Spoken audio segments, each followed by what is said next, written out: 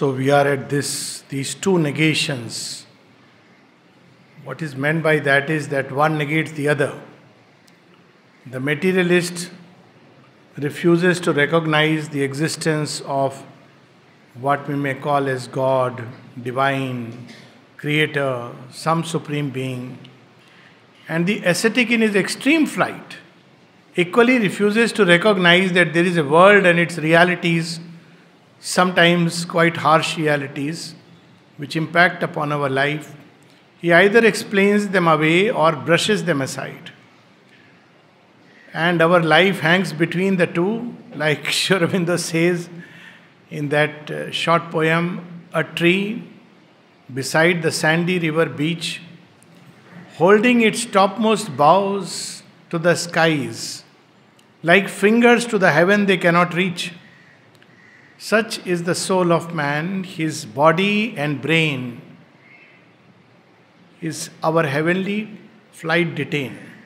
So on one side, the roots are, we want both. We are not satisfied either with, most of humanity is not satisfied by either this extreme or that extreme. So the materialist denies God, but the good news is that God does not deny the materialist.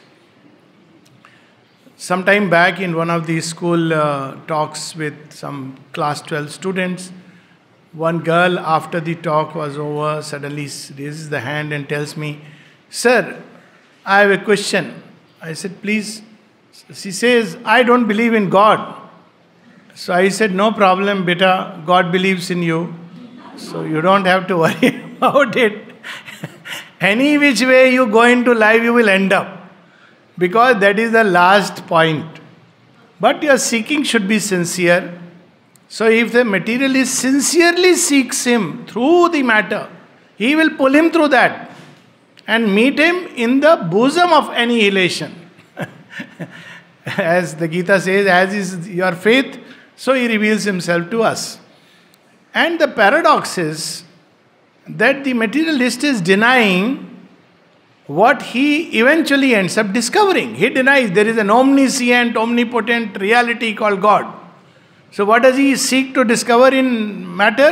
The ultimate truth, the omniscience, the power by which he can know all things, the omnipotence. It's a strange paradox.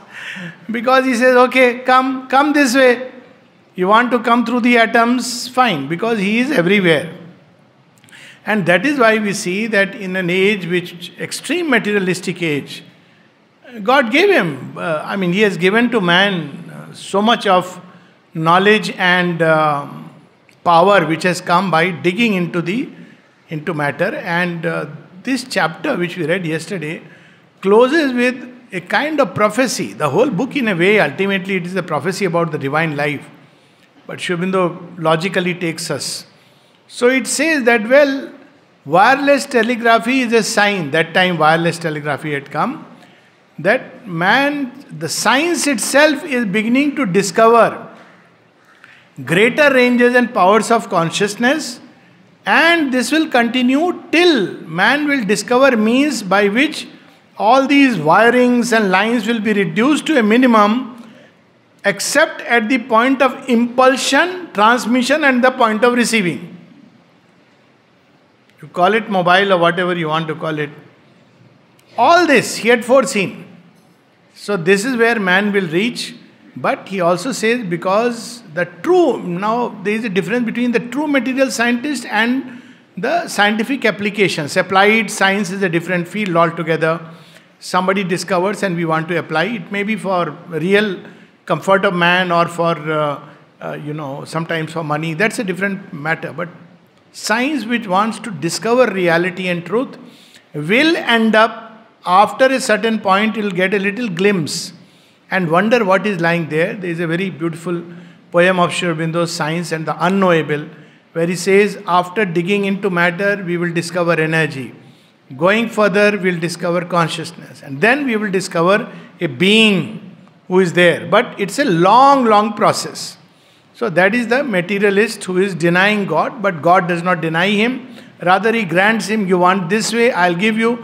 But it reaches a point where it has to make a leap. It cannot make sense of this world reaching that point. that point of nothingness where he says, I can't figure out if there is anything at all. Then he comes to this table and has a knock. He is knocked against the chair and the walls. He says, what is this reality? So this is the paradox of science. On the other hand, the next chapter is the refusal of the ascetic. So what is the approach of ascetic? Science wants to discover truth. It realizes at some point my senses are limited. So I am just making the story from the other side. We say, oh, somebody discovered microscope. How did he discover? Something within prompts. Wait. There is a way you can increase your senses. So microscope one discovers, telescope one discovers. And see, God is leading him through all that. And then he goes deeper and deeper and deeper. So he augments the senses, increases their bandwidth, and begins to get data which is otherwise hidden from the limited human senses. What does the ascetic do? He follows a different trail. He says if there is a creator, there has to be one source. There cannot be many sources. And that one source must be everywhere. If it is everywhere, it must be within me. So he starts searching. So as he searches, here also divine helps him. Suddenly his senses undergo an enlargement. This is what is known as supra-physical senses.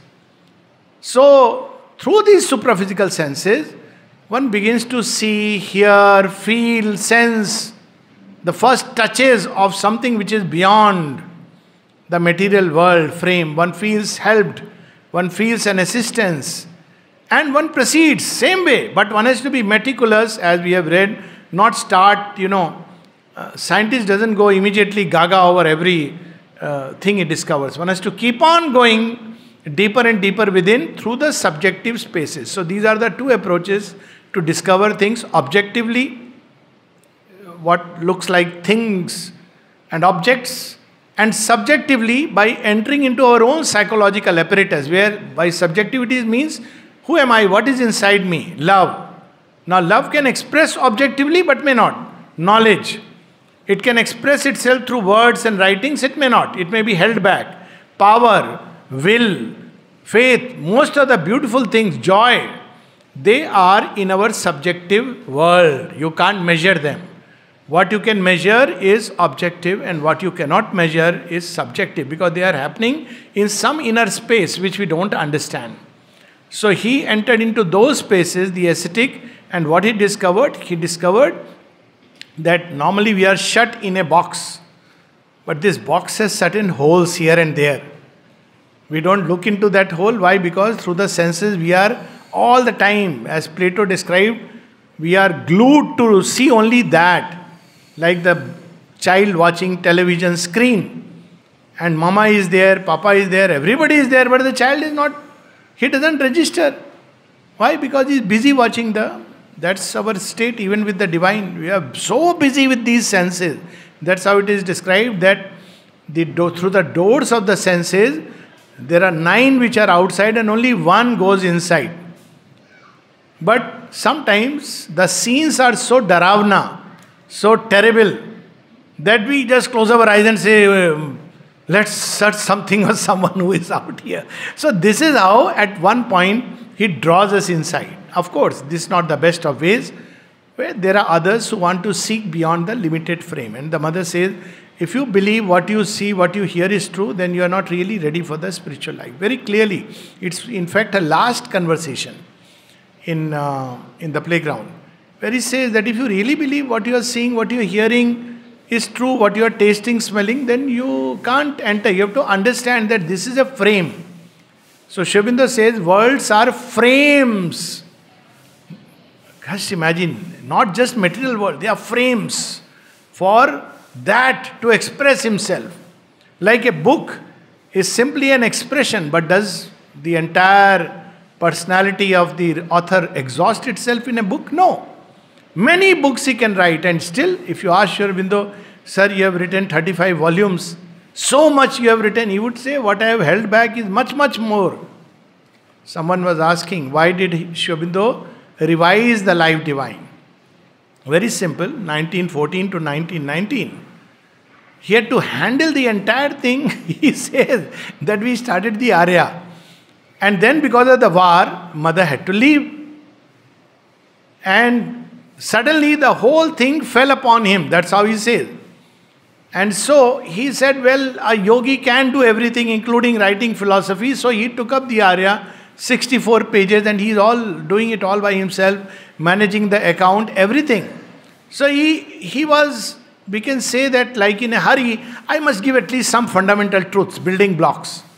But then, after the mother comes, he takes over the ashram. Then 31 onwards, he said, now I must write properly.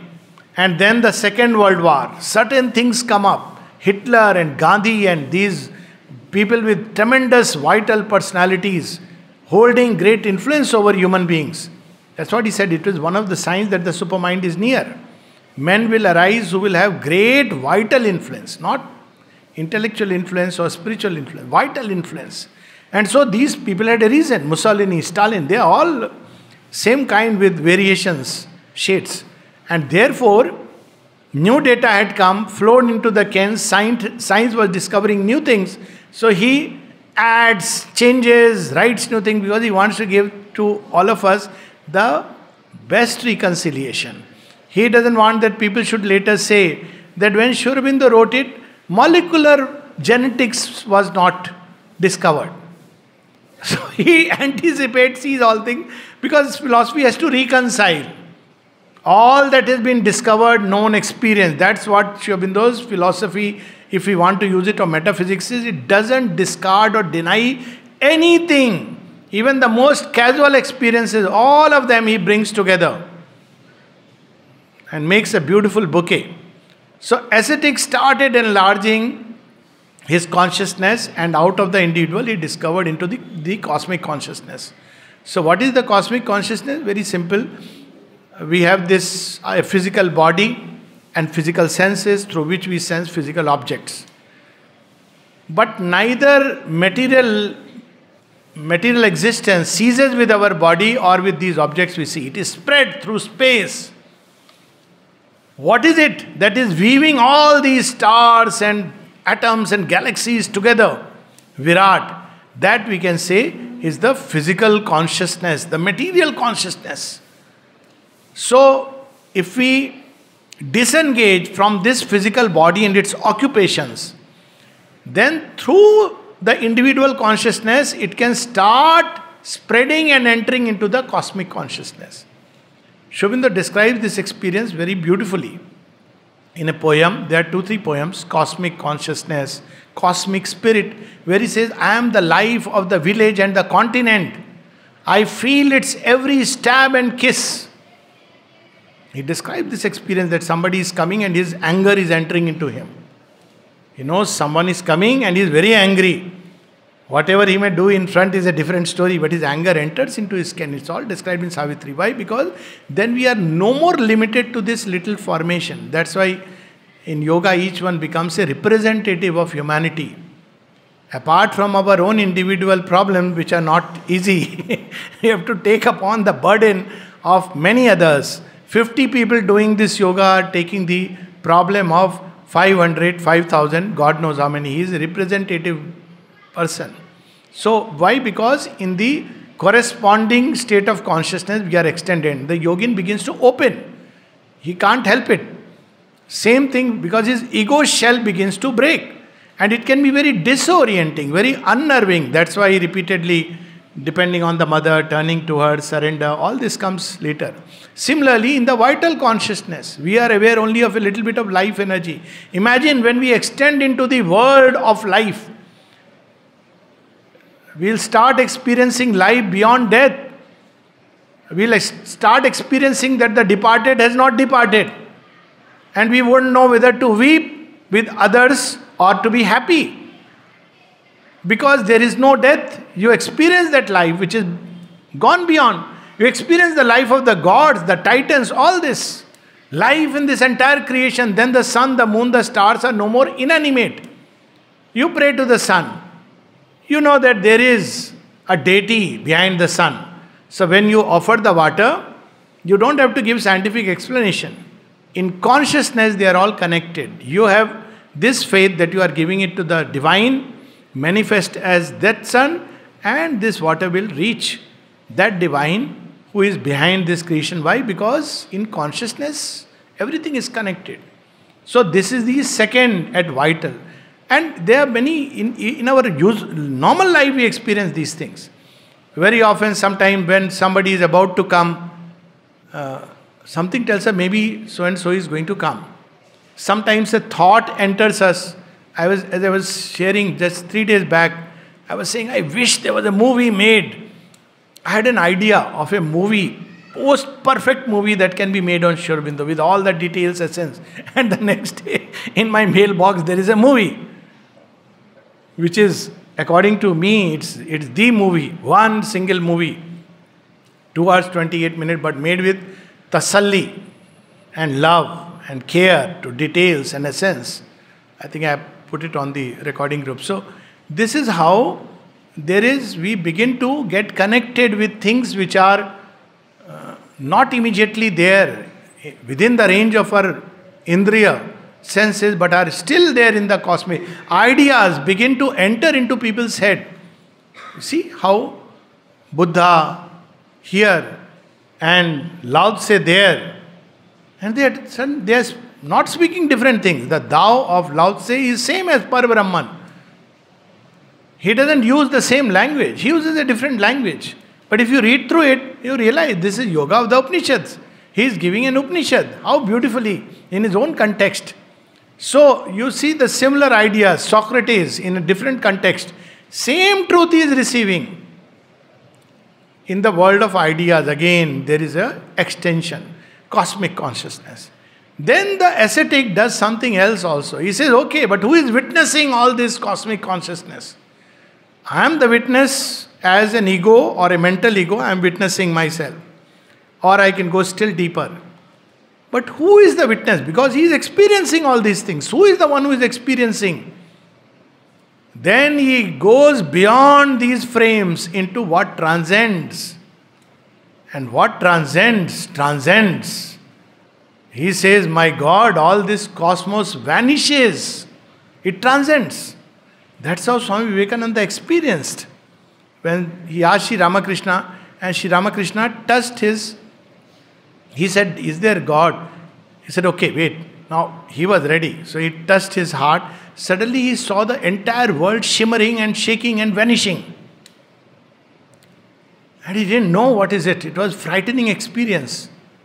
And there was another when he said, okay, this is very good, I must arrive here. So he started meditating, and one day he experienced only his head. All the rest he couldn't.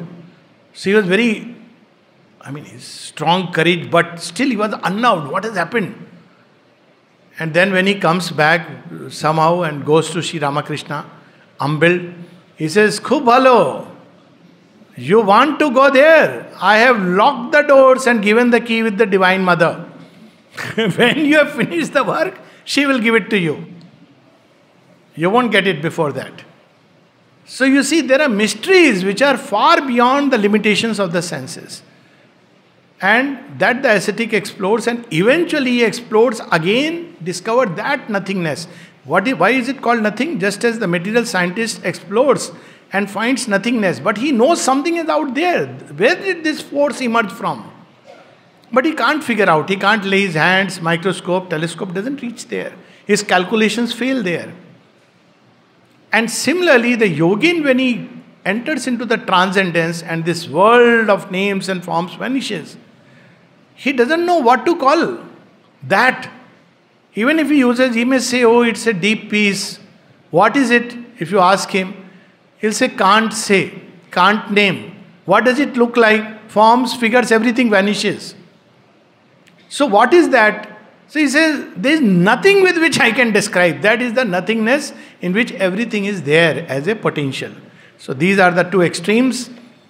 I have already touched upon most of now the ascetic, refusal of the ascetic. Now we'll read some lines, and there is a very, very powerful line.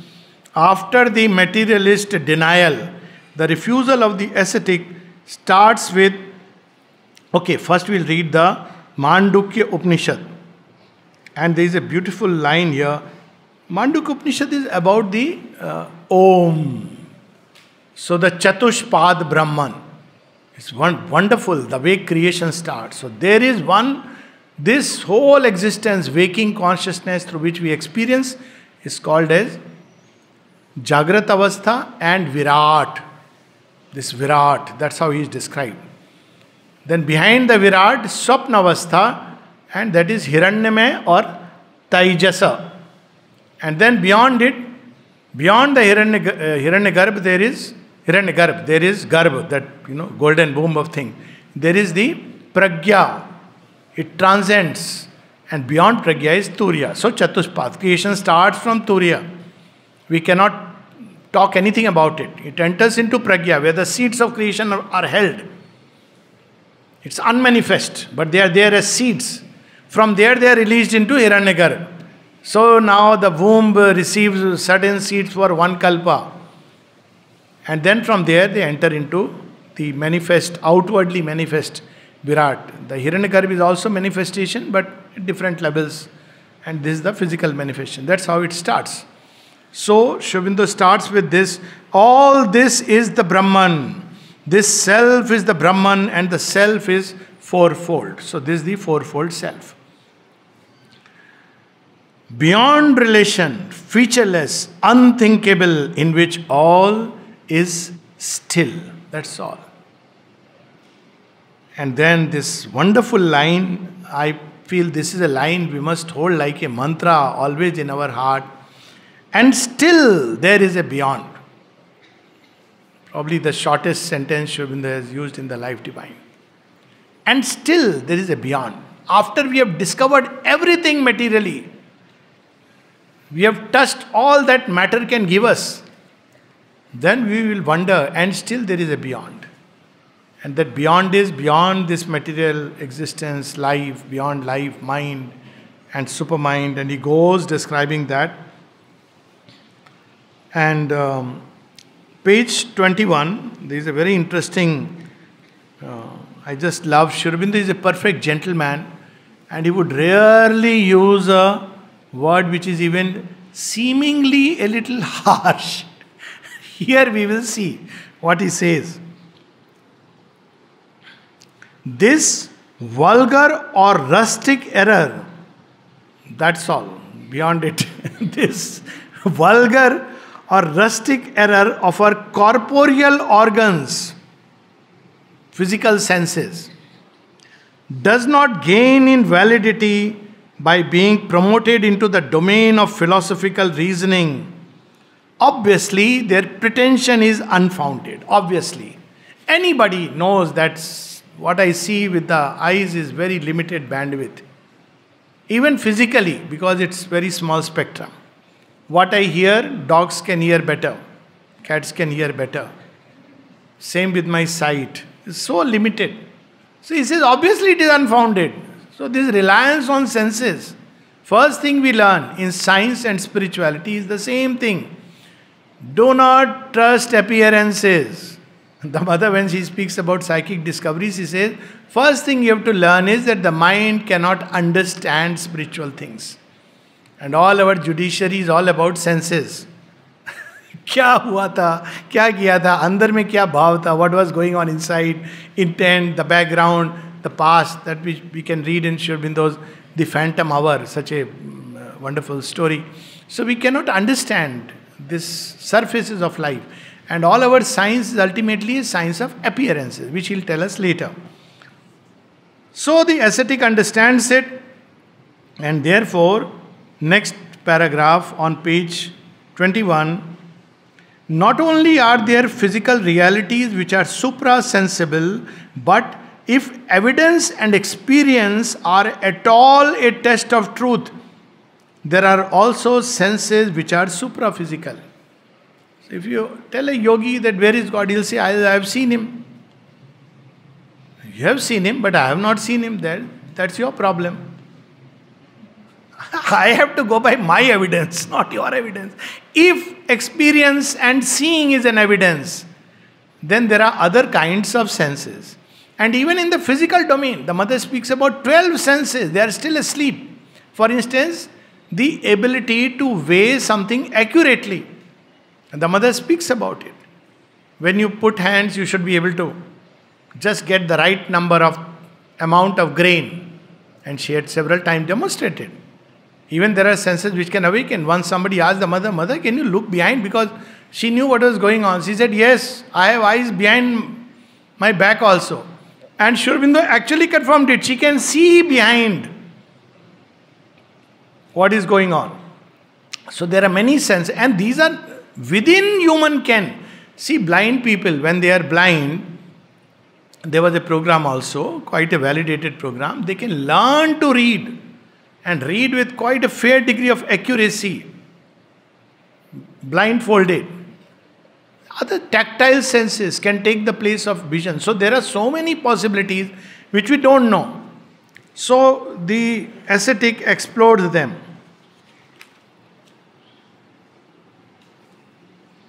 And therefore, the yogin enters into greater ranges of experiences. Page 22. But the truth of great ranges of experience, whose objects exist in a more subtle substance and are perceived by more subtle instruments than those of gross physical matter, claims in the end the same validity as the truth of the material universe. And this is what is going to multiply more and more. That's why people now, how did this came up that there is life after death? Because this experience of near-death experience started multiplying. Initially people tried to explain it away, because of chloroform, because of this, that. But people started recording, documenting. So they started documenting, they found that there is a similarity of experience. Some of them are very fascinating. Invariably there is something called as light. There is a tunnel, then a light comes. And then they enter into the light. It is a very funny experience also. Someone reaches that being, and those who are worshippers of Krishna will see their Krishna. Those who believe in Christ will see their Christ. And someone asked that being, which religion, this I have written in that book, Death, Dying and Beyond, documented from an actual excerpt, that which religion you prefer, sir? So the reply was, frankly, I don't care. This is the reply he received, got translated. Frankly, I don't care. See, Indians knew that long back. So they said karma, not belief. It doesn't matter which religion you belong to, your karma is important. You may belong to any religion or don't believe in any religion, but karma should be aligned with dharma. Most secular way of looking at life. He says, I don't care. I have another criteria, another way of looking at things. There was, I believe, people here who have, how these senses developed. I am told that Chandradeep ji, because he had to take the letters, he would, when letters were there, he would know which letter has to go where, and he would just immediately segregate it. So there are many things which we don't know, which ascetic explores.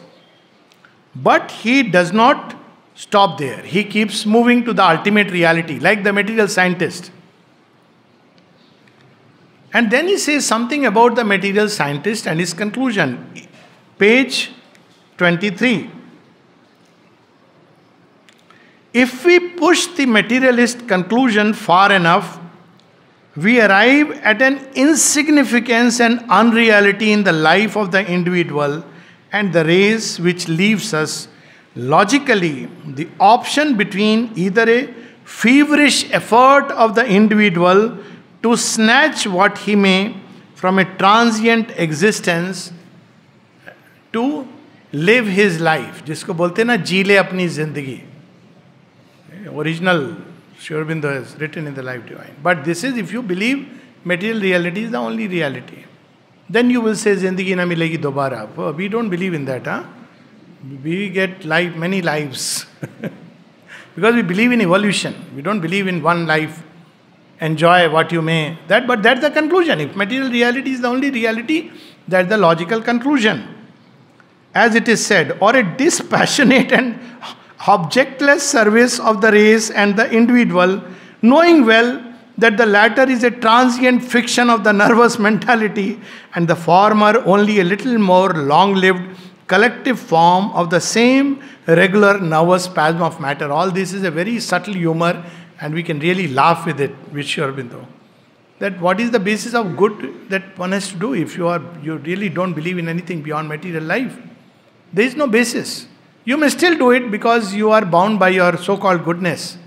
But you will know that it's meaningless. The doer of the good is a fiction, and that for which you are doing good is also a fiction. Everything is transient. Atoms floating in space.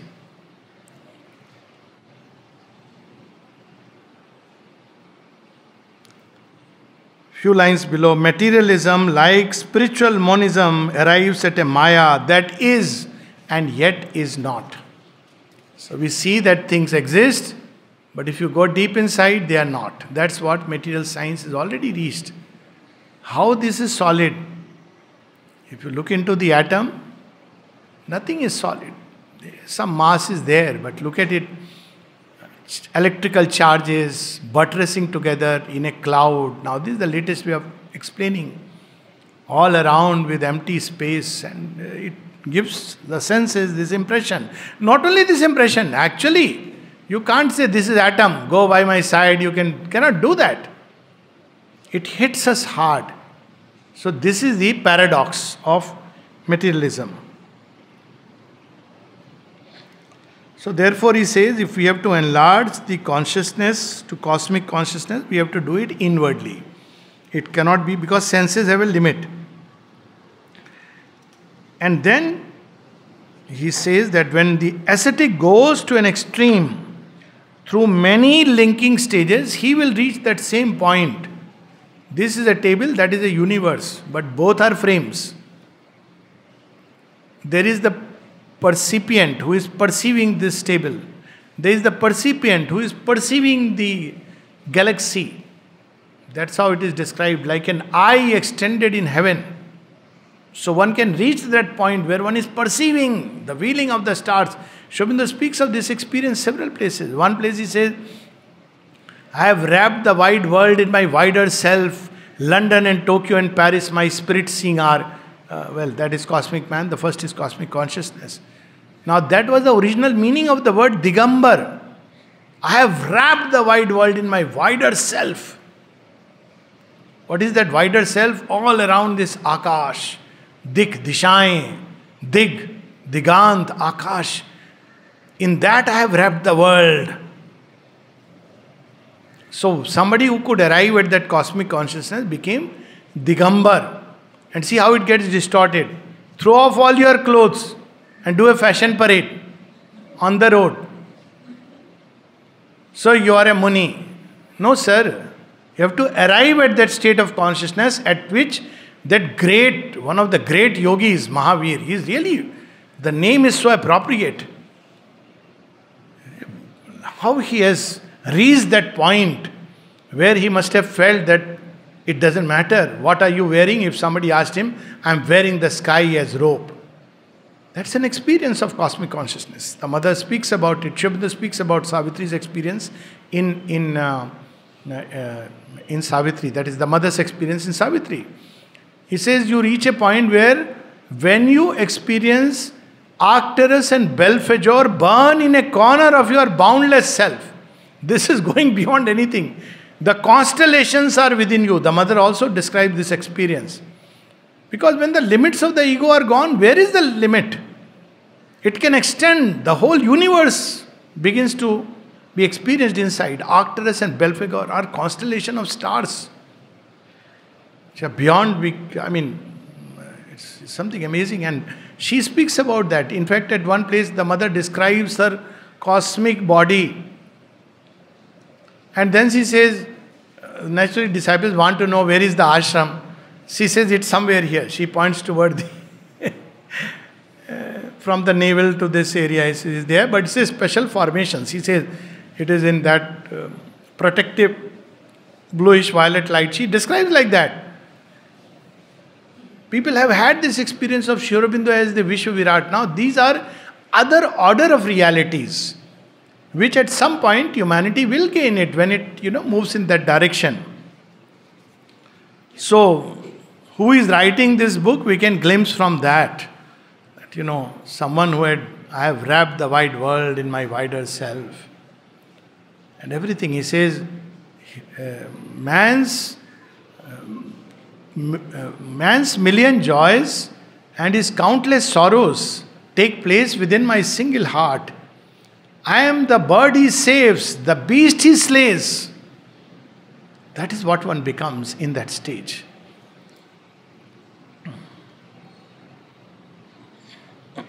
And therefore he says that just as there is a reality of the materialist, the person who lives in the cosmic consciousness, that is real to that person. So when Shri Krishna says that, I was the one who took upon me all the sufferings, people say it's a metaphor. It's not a metaphor, it's a real experience. Shri Krishna can have, and all of us can have if we pursue that path. Where sitting on that chariot, he was absorbing all the poison of the world within himself. He was playing the role of Hari Har. He had become Shiva, absorbing the poison, as well as the flute player waiting in the background. So this is how we see that there is a possibility of the cosmic consciousness. And then he says that who is perceiving? So you will go to the cosmic being, what we call as God. But God is still further. The cosmic being, the Vishwa Virat. What is Vishwarup? You have the cosmic being who is enjoying this entire universe. Everything is coming out of him, going into him. When Sri Aurobindo was asked by Nirodha, Sir, you too must be having a Vishwarup like Shri Krishna. He says, yes, but it is not that frightening with Danta, Karani, Yodha. All of them are stuck in his jaws because that was a war condition. So he came as time, the time spirit. But my Vishwarup is gentler, sweeter, because now. But possibly during the Second World War, if somebody had a glimpse, one would have seen this. So, and then what do we discover? Page 26. World lives by that. That does not live by the world. So now the question comes. The ascetics say that when you reach that state, all this nature, world, material life, all this drops away. And actually you see how insignificant it can become, just like to the materialist in an extreme. What is the significance of earth? What is happening here? Pralaya, 100 pralayas may take place, it doesn't matter. So he says, no, it is not like that. And then he will describe it in detail in the next chapter. We'll hold on for that. But he says that ultimately you reach that transcendent being, and beyond the being, non-being. And then he describes a little bit, we need not go into it detail. So people say, out of non-being, being emerged. Non-being means you can't describe anything about him, or it, or that, or he, or she. Caught by the wrong end by our materialists. You can't say he, she, it, that. It's okay. But equally you can say he, she, it, that. It depends on your choice. Don't take away my choice. But nevertheless, nothing can be said about that. So it is non-being. And then they say out of non-being, being emerged. So Sri Aurobindo asks humorously, at what point of time? Because there was no time at that point of time. Time and space have not come. So how do you say out of non-being, being emerged? Both are two sides of one reality. And this is very easy to understand. There is in us an impersonality. I have seen somebody in deep meditation and, this child comes and disturbs. So-called, meditation cannot be disturbed. And then you are looking with blank eyes, not trying to understand what is this. Then after some time you come back. Oh, okay, what do you want? Because the impersonal and the personal, the being and the non-being, they exist together. All of us have a very impersonal side. We have not discovered it. And all of us can equally relate personally in 1,000 ways. So they are together. So he says, non-being, even when we discover, it is not inconsistent with action in the world. And he gives a wonderful example of none else but Buddha himself. He says, people have made him appear that nirvana is inconsistent with the world, but look at Buddha in nirvana and look at his action, one of the mightiest action if ever there is of somebody who has, is Buddha's. World over. Look how people have turned to Buddha. Buddha is in a state of stillness. Silence and word, speech, they are not incompatible with each other. So that's where he says that, and it is very beautiful. So he says, but Buddhism disturbed the balance of the world. Initially, Indians knew this, but this balance had been disturbed by Buddhism. Whereas as far as Buddha is concerned, he had reconciled within himself these two. Again, he will speak in the next chapter. And last, we'll read this passage on page 27, very powerful. We seek indeed a larger and completer reformation. We want to join these two poles, from the infinitesimal to the infinite, from what is below the infinitesimal and from with that which is beyond what we can even conceive, the infinite, but we cannot say anything. So people often ask this question that how was God born? He says this question is invalid. Because the moment you say born, you will have to say, was that born from which God was born? So you will end up with the infinite. There is no other answer. You have to say that there is the infinite consciousness, infinite being. So there is no end to it. We have these words, aparampar. And everything is happening in him. So we cannot even say that the world was born at this point of time, on the 7th day or 10th day.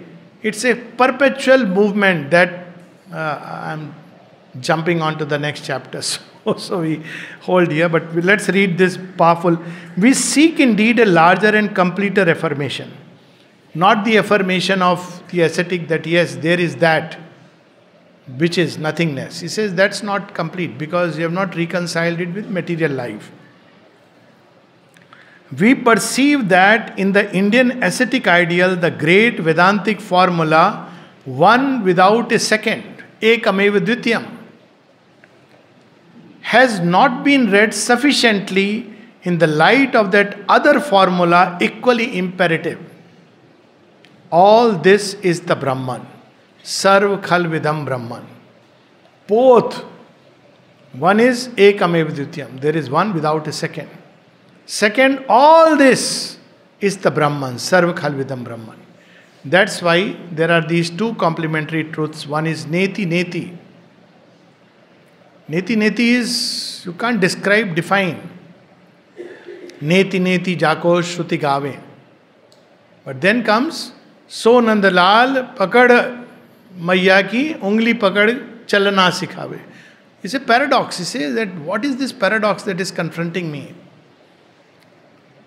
Brahma, Anadi, Anant, Agochar, Neti, Neti, Jako, Shruti Kame. He says, I am seeing this paradox. What is he seeing? He says, on one side I can see this baby Krishna is none else but Brahma, Ananta, Agochar. At the same time I see him become this. See, there are mystics who had this experience. One of them is Kabir. When he says, when he was asked about, if somebody asked Kabir, Aapka Ram ke baare mein kya kehna hai? What do you have to say about Ram? What would Kabir say? He said this, but people have taken it in a divided sense. Ek Ram Dasarath ka beta. Ek Ram hai Jagat pasara. Ek Ram ghat ghat ka vasi. Ek Ram hai sabse nyara. So people take it, say, oh, Dasarath ka beta is just for the sake. But Asal Ram, no, they are all one reality. The Rama is the avatar. And the Rama who is Vishwavirat, and the Rama who is immanent in the entire creation in Ghat Ghat, and the Rama who transcends Sabse Nyara, all of them are one single reality. That's how the mystics have experienced. So this is he says, one without a second, Neti Neti must be read along with Sarva Khalvidam Brahman, Iti. This too. Where is Brahman? This is Brahman, yes. What about this? This too is Brahman. What about that? That too is Brahman. That's why it is said in one of the stories with which we'll close, that when someone asked, a king asked, he had this penchant to ask people, tell me, Allah, who is greater, me or God? He had a standard answer which he wanted. And people knew, if I say God is greater, then we had it. So one child says, indeed you are greater king. Ah, good, sensible boy. Can you please explain to them? These people are remaining quiet. Because you can do something which God cannot do. Yes, I know. You are brilliant. कौन से class में पढ़ते हो बच्चा? ये सब पूछ लिया. But can you tell how? I want them to know. I know it. He says, see, if you are angry, you can throw somebody out of your kingdom. God can't do that because His kingdom extends everywhere. He can't do it. You can do it. He cannot do it because He is everywhere and in all things. With that, we'll enter into the next chapter, which is precisely this reality omnipresent. So we'll take a break for 10 minutes, then continue.